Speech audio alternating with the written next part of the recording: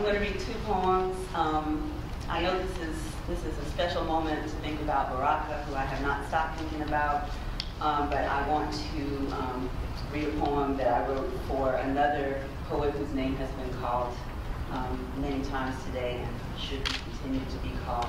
This poem is called "How Long Has This Jane Been Gone?"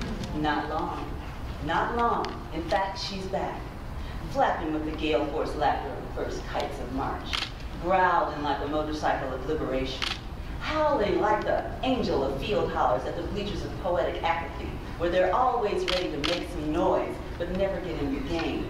Oh yes, she's back,